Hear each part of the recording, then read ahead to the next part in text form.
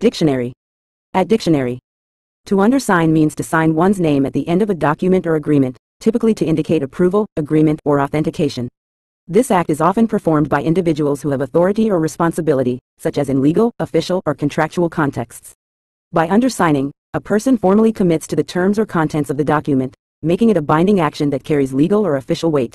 The undersignature is crucial for validating the document and ensuring that the signatory acknowledges and accepts the outlined responsibilities or statements.